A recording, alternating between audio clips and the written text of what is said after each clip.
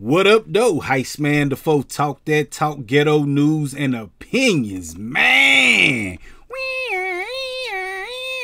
Calling all thugs, calling all gangsters, calling all criminals. Guess what, y'all? If y'all want to hit a lick, the new place to go to is Arkansas. And you know why? Because 12 is 93. Yeah, do them numbers, man. 12 is 93. This dude right here, man, he is a 93-year-old cop in Arkansas.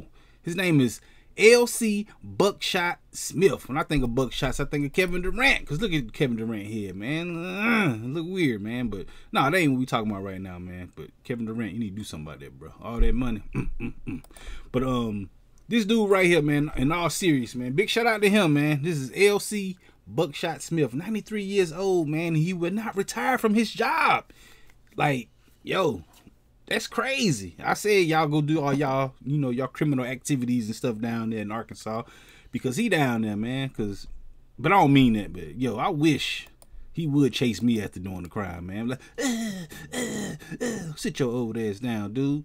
But real talk though, congratulations to him, man, because he 93 years old, still being a cop, man, patrolling them streets, doing this thing, man.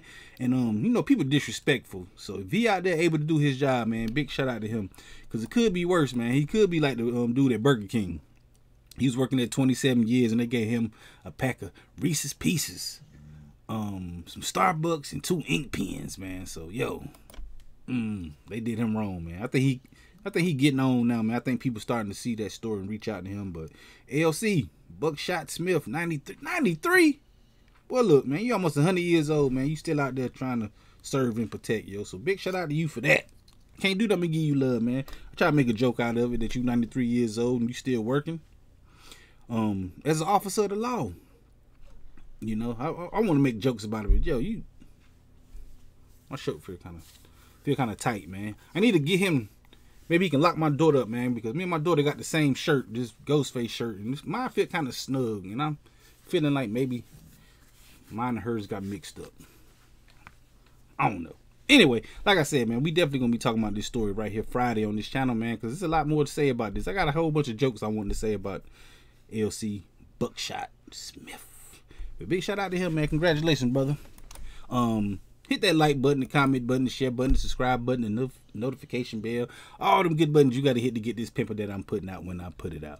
And like I said, I go live every Friday at 9 p.m. Come through, join the conversation, and holla at your boy. Heist man, the foe. Talk that talk, ghetto news and opinions. Peace.